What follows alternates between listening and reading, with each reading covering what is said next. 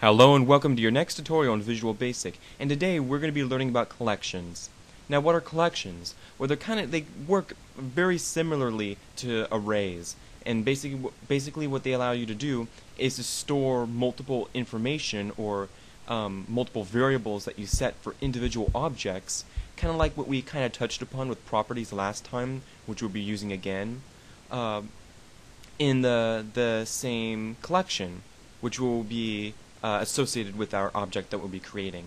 And it'll make perfect sense. So in this little example, what I'm going to be doing is creating a little list box that will list subscribers. Like maybe you have a bunch of subscribers, and maybe they have to give you like their name, their address, and their phone number, or something like that. So let's just create a little list box here.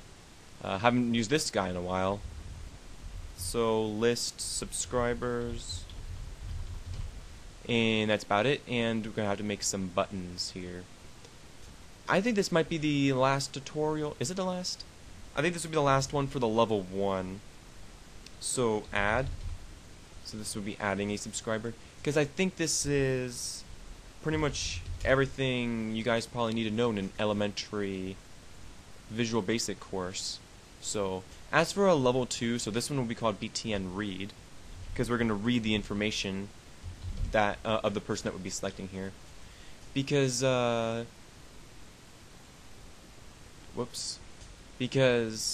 really isn't much else to do really, other than, and then we want to remove,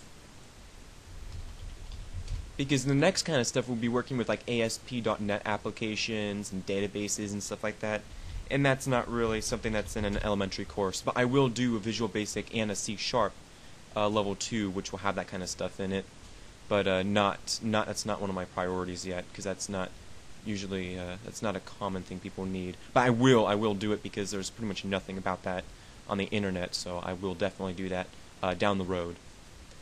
Okay, so we want to be able to add some items here, so let's double click our add. Well, actually first let's create our class that will have our properties to set our different information, the variables. So we'll call it subscribers. Whoops. There we go. And let's create the variables that we want to set values to. So the first one was, whoops, there we go. Actually just private. Name as string. Private address as string. And oh, come on, I just can't spell today. Private phone as string. And now we're going to make 3 properties that will fetch this information depending on who we're talking about. So we'll be making a property here.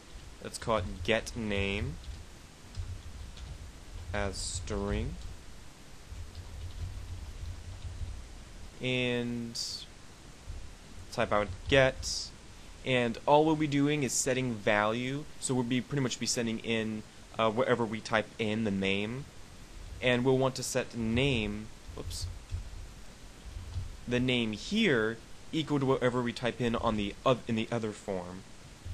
So whatever we pass in here, name will now be equal to that for that specific object, and then we'll return that name, and that's all. Then I'll copy this, paste, so get address, return address, and address equals. And then this last one will be get phone, return phone, and phone right here.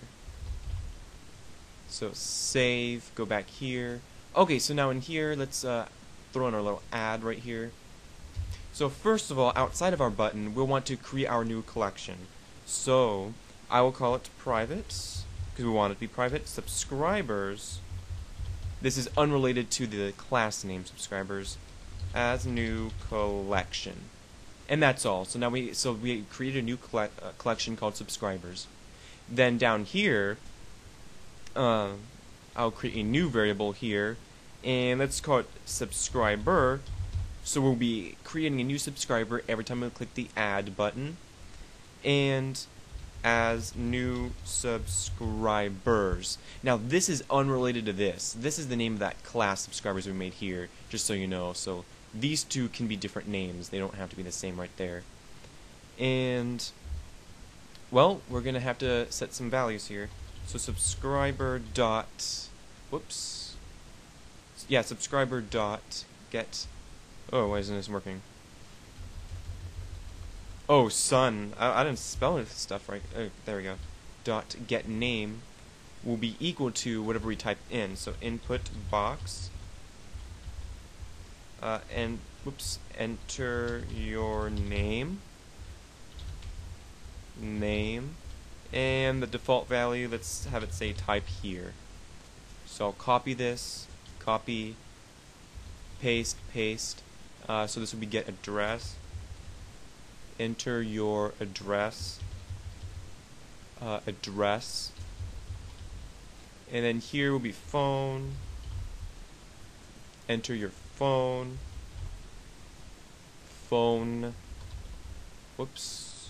number. There we go. So now we're going to be fetching in the 3 pieces of information for that individual subscriber that we're creating, and these values would not be reset every time. Because we'll be creating a new subscriber within a new collection. So, or further down the collection, another index. We'll be creating indices every time we click this button, which will make sense in a little bit later. Then we'll want to actually add this to our collection. So our collection is called subscribers dot add, and then we'll want to add that whatever we typed in, so subscriber. There we go. And then we want to actually add something to our list. Subscribers dot items dot add. There we go. And then inside this, we'll want to type in we want the name of the person to show up, just the name. We don't need the address or the phone number to pop up. Otherwise, what's the point in the read button? We just want the names to pop up here, not all the other information. So right here, we'll just type out subscriber dot get name. So only the name will show up there when we click this. So I click save. Now let's work with the read. So if I just, I don't think I have enough time. So let me just do all 3 buttons first, and then show you later. So for the read, we'll just create a variable called individual as subscribers, and you'll see why I'm doing this in just a moment. And we have to use the C type. And right here, now the reason why we have to create a new object here momentarily with the subscribers is so we can use it to refer to it when we pop up the little message box that shows up, because we want to be able to refer to that specific index, and this is the only way we can do it, because we can't use different data types because option strict is on, and you'll see what I mean in just a moment. So in the C type, what we'll be putting in will be subscribers dot item, and then the specific index. So we're going to type in list subscribers dot selected index, but indices with collections always start at 1, not 0, as opposed to list boxes that start at 0. So like if you click the very first name of the person at 0, and it tries to search for the subscriber at 0, it doesn't exist, so you always have to add 1 to it. And the data type we want to convert this to is subscribers itself. Okay, so what it's doing is it's gonna set this equal to the specific item, whichever subscriber that you're selecting on your list box, and the only way it can retrieve the index, because inside the item goes the index number, and the only way you can get the index number, and the only way you can get the index number is to find out the index number of the list box that you have highlighted. So it's a little complicated. And then further down, we want to actually show this. So message box dot show, and then in here, what should we type in? I don't know, name. And momentarily, individual will be equal to only whatever we had highlighted in the list box. So individual will have all the properties of only that one person. So dot get name plus, I don't know, semicolon, address, colon, plus individual dot get address plus, let's go down one here, semicolon, phone colon, plus individual dot get, whoops, phone. Did I spell that right? I hope I did. So subscriber info will be in the corner of the box with message box .ok here, and I want a little space to be right there. There we go. So this will print the 3 pieces of information for us. That's really, really nice. And the last thing we want to be able to do is actually remove things. So I'll hit the remove, so we can remove things whenever we want. We don't want to remove the item from the list box first, because when we want to remove that person's information from the specific collection index number, we won't be able to do that. So we want to remove them from the collection first, then remove the name from the list box. So first we type out subscribers dot remove, and then inside here goes the index number, and we'll find out the index number by whatever the index number of that we have highlighted in the list box. So dot selected index, and then +1 again, and then we'll remove it from the actual list box itself. Dot items dot remove at, and then the index number. Whoops, that's a lot of stuff there. Index. Oh, I don't have a list subscribers dot selected index. There we go. So I click save, and then I run this application. If I add, let's throw Adam 123 Fake Street, and what's my phone number? 1-800-123-4567. There we go. So there I am there. Let's add in Mike 321 downward. I spelled it wrong. Boulevard, and what's his phone number? I don't know. 555 Bungie. And let's add one more person. Nicole, what's her? 231 scrambled letters, and her phone number 505 fake. I keep doing underscores because I keep the shift down. Okay, let's try reading this information. So if I read Adam, there I am.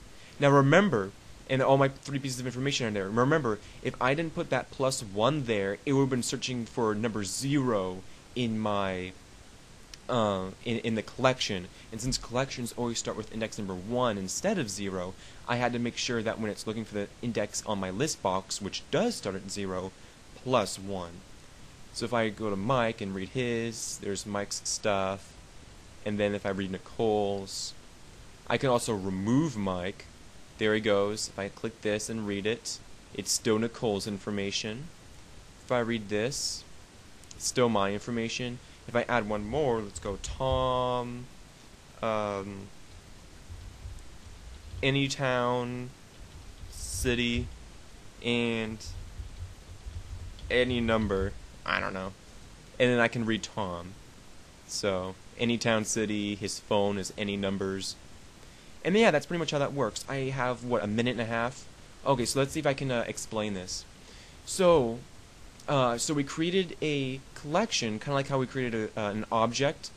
So instead of this being an object, it's the name of our collection. And then we created our object down here, the subscriber itself, each individual subscriber. So every time we click the add button, we're creating a new object associated with our subscribers class. These two are not related, these two names. I know they're the same, but they're not. Then we get our 3 pieces of information, and then using our 3 properties, all we do is return the values to these 3 for that specific object. That's why they're not always the same. Then we actually add this subscriber after assigning all these values. So we add it into our collection. So now we'll be adding another element into our collection as well each time as well.